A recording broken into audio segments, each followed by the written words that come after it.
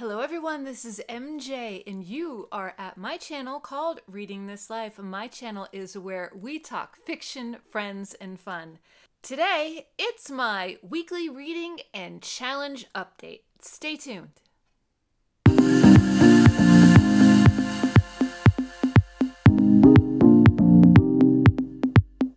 And before we get started, comment down below and let me know what reads are you tackling this week. I would be really interested to find out. So let's catch up from last week. Got lots of reading done. People, I don't know if it's the sprints. I don't know if it's just the type of books that I'm reading. I don't know if it's not being on my phone as much, but I got a lot done. All right, so we have total 5.5. 5.5. That's pretty good for a week for me. Now, we're going to go through them all. These are not chunks. Maybe one of them is chunky, two, but the rest are more shorter books, novellas. So calm down, calm down. We're going to get through this. Okay. So the first book that I finished, I started it last week and we talked about it, is The Glass Menagerie by Tennessee Williams. Do you say Menagerie? Is it Menagerie? Menagerie? Menagerie? This was covered in high school for a lot of people. There was a conversation going around in the comments on BookTube about people covering this and not really remembering anything. And it's pretty much was the same with me. Very, very interesting to read a play. Interesting that one subscriber, Troy, I see you, was in the play and he had a little mishap. But really, really cool to hear people's thoughts when this kind of went through the memory. So The Glass Menagerie was the first book that I finished because I started it when we did this video last week. So let's get into Goodreads and see what I gave it. I gave The Glass Menagerie 4 out of 5 stars, especially for that retro vibe. Okay, so after that, we jumped right into Artificial Condition by Martha Wells. This is the second book in the Murderbot series, sci-fi series. It's about a robot that pretty much wakes up from his programming and is going rogue. So book number 2, I enjoyed, if not as much, maybe a little bit more than book number 1. Murderbot's personality is just a complete vibe. He does not give an F. He's trying to blend in with augmented humans. He is trying to not get caught, and his personality just shines through in this book. I love the detail. I love the imagery, the story building. There's quite a cast of characters. I believe there's an introduction of a sex bot, if I remember correctly, but just funny. Funny, funny, funny. He loves streaming television shows. He's almost like a person. But his intentions are to do rogue and naughty things. But that was a trip. Now, the Martha Wells books, well, I'll get into that when we get to the next one. But that was an audiobook, and that was 3 hours long. They're short. They're short, but they're jam-packed. And the actor that they have doing the narration just has this dry sense of humor, this voice that just encapsulates, I think, what Murderbot would really sound like. So Murderbot is definitely a favorite character of mine. So we did that. Next, we did Anon Pls. That's Anonymous Please. That is the trendy book published by DeuxMoi. There was a co-writer with this book, and basically it is the story of DeuxMoi and how it came to be. Very Devil Wears Prada. The protagonist is Cricket. Cricket works for a stylist. She gets, I don't know if she got drunk one night. I don't know. She had a blow up at work, got drunk one night, started dropping some tea on Instagram on an old styling account that she had. All of a sudden, it starts blowing up. Within a few months, she has 1 million followers. and no one knows who DeuxMoi is. No one knows who this person is. There are, there's an investigative reporter that's involved. I love fashion. So if you love fashion and a little bit of gossip, you will love Anon Pls. I read this primarily last weekend. This is a library book, and I finished it in like over the course of 3 days. And there is a little bit of a love story. There's a little bit of adventure with jet setting. There's a lot of fashion. So if you were looking for a Gossip Girl, Devil Wears Prada palette cleanser, this could be the read for you. I was going to give it 5 stars, but I gave it 4 out of 5. And I think just because we still don't know who she is. But I had fun reading it. I will say that. I had a lot of fun reading it. So that was DeuxMoi. And then, okay, so then we got into Murderbot number 3, which is Rogue Protocol. This is the 3rd installment in the Murderbot series by Martha Wells. This was another audiobook, and again, around 3.5 hours long. I enjoyed it. I love Murderbot's personality. It carried over. Same narrator. Some of the same characters. A little bit of a different mission. A little more violence. But it didn't grip me as much as Murderbot 1 and 2. So I gave that 3 out of 5 stars. Then I moved on to Odd Thomas, which is the Deeply Odd. Odd Thomas is a series by Dean Koontz, and there are 7 books in this series. Now here's my story. Here's my history with Odd Thomas. Back in 2015, my best friend was reading them. I was reading them. She told me about them, and I just went to town. I read 1, 2, 3, 4, 5, and then 6 I picked up and I put it back down, and I haven't touched it since 2015. That's what my Goodreads told me. So, Ollie from Criminali is reading them for something or other, and I said, let me know when you get on book number 6. That'll give me the push to continue on. So he did, and I started it, and I did the audiobook, and it's the same. It's the same. Odd Thomas is a fry cook, and he sees ghosts, and he has a girlfriend that is dead. There's, these ghosts that kind of are sidekicks with him in this book. It's Alfred Hitchcock. Previously, it was Elvis. I think Frank Sinatra may have been one in the past. But it's the same spiel, the same stories. There's a cult involved, and there's children, and there's a bad guy, and the bad guy is called the Rhinestone Cowboy. I mean, if you can't, I mean, can you read these standalone? I'm sure you can. But it was just the redundancy of it all. I thought that the plot stalled. You kind of know how it's going to end, and it's just not for me. I think I gave it 3 out of 5 stars. This is how bad the audiobook was. So I normally listen to audiobooks 1 at, normal rate, or maybe 1.2%. I had the sucker on 1.5%, and it sounded normal. So it's just drawn out and just talking about different things. And I'm like, get to the point, get to the plot, get to the action. The action is always like the last quarter of an Odd Thomas book. And then you have the buildup. The bad guy in this was interesting. The Rhinestone Cowboy. The cult was fine. We've seen something like this in the past in the Odd Thomas books.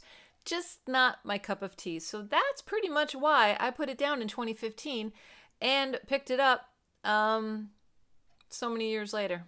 There's one more book in the series. I'm going to finish it just because I could say that I finished the series. I don't think I ever finished the series before. So this is going to be it. Then, this was a good one. Sour Candy. Sour Candy was really, really good. Okay. So let me tell you how I got the Odd Thomas book. Okay. So the Odd Thomas audiobook, I couldn't find to save my life. Looking. No libraries had it. I didn't want to pay Audible for it. I didn't want to buy it. I just wanted to listen to it. So what I did was I opened up a Scribd account. Have you done Scribd? Do you know about Scribd? Scribd is pretty awesome. So Scribd has 30 days for free. You get to listen to everything, read everything. They have ebooks and audiobooks. They have PDFs. They have podcasts. They have all this stuff. So I signed up for an account and I got 30 days for free.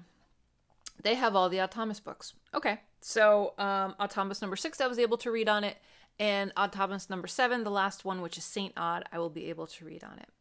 So I'm going through and I'm putting in books that I've been interested in reading, specifically ones that were mentioned by other booktubers, ones that I have listed on my Amazon wish list. And I'm going through to see if there's any available in this Scribd. I said to myself, I am still compliant with the challenge because I'm not buying any books. It's free. After 30 days, totally different story. But for right now, it's free.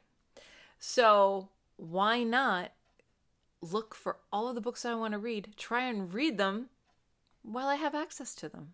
It makes sense, right? Okay. So I'm going through and I just put in horror and I said, okay, show me what you got in horror. They have quite a bit.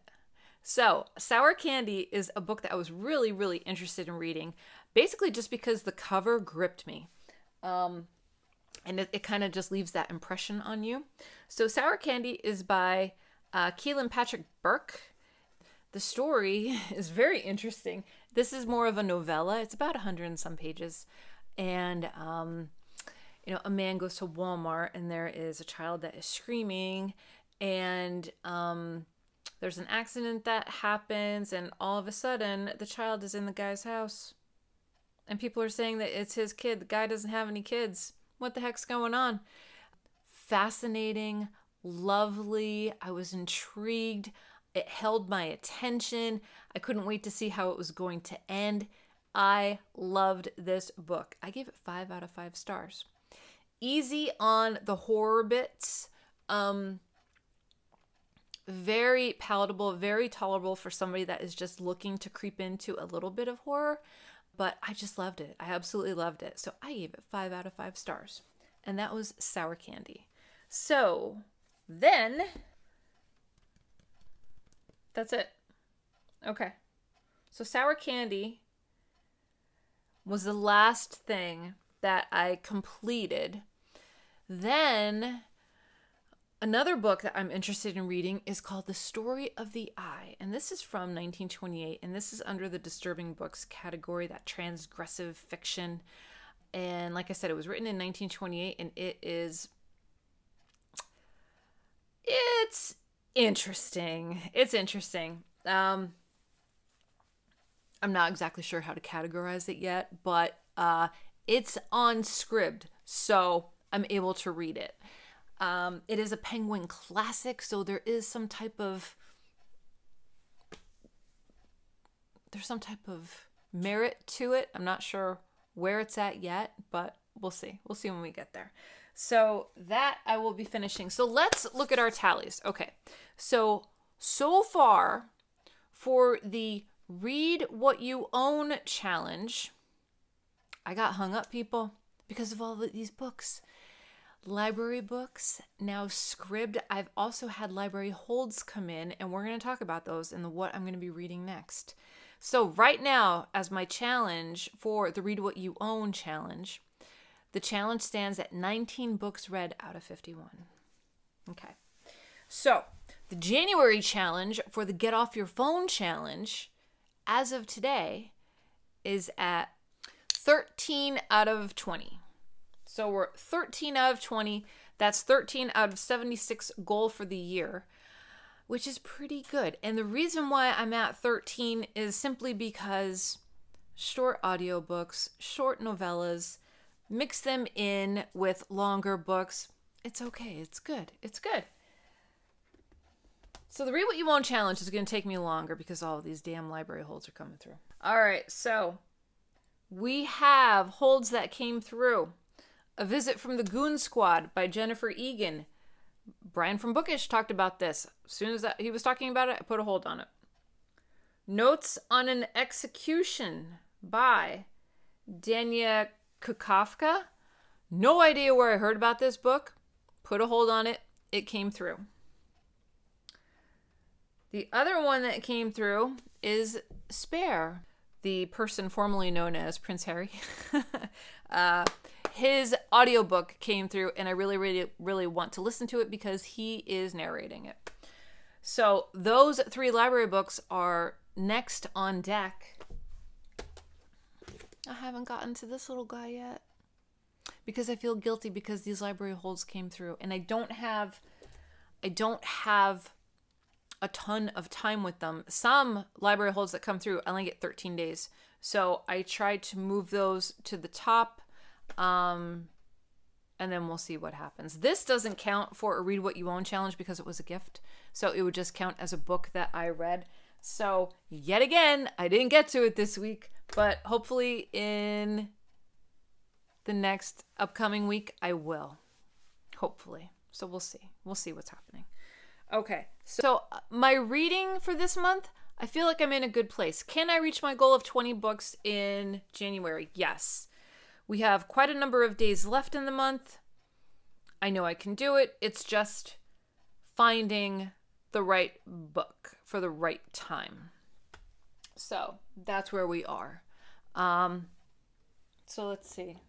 We talked about Scribd. We talked about library holds. We talked about the challenges. The Get Off Your Phone challenge. The reason why I'm able to read so many books is because I no longer have Instagram for my BookTube channel. And my phone tells me that within the last week, I went down in use another 4%, which is fantastic. I do have a lot more time for reading. I am making time for reading. That is one of the things that I aspire to every day is when I wake up super duper early, I read. I spend a good hour and a half, sometimes 3 hours in the morning before I have to get ready. And I will read. And trust me, I am tired by the end of the night, but I get good quality time in reading. I read it, well, I listen to audiobooks in my car, and I read books during lunch. So that's how I'm getting it done. And I love it. January is like one of my favorite months to get a ton of reading done, just because you're hunkered down. We had a snowstorm today. Nobody was really going anywhere. You know, it was just nice to not have to rush. You just get to enjoy the stillness of winter.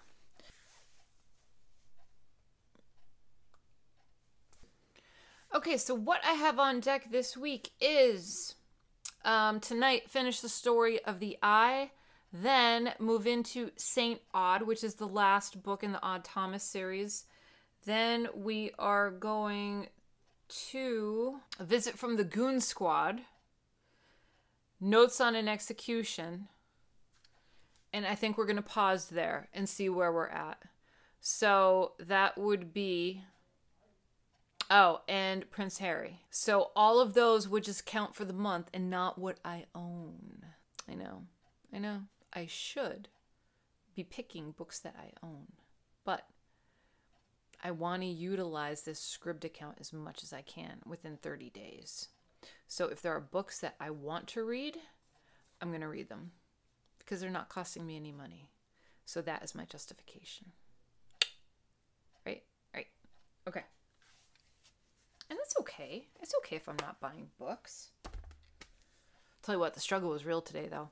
Because what I do is if I see a book, I put it in my wish list, and then I'll go on eBay and see if there's any copies. And if I see copies, I'll put a heart next to it, just so I can find them later.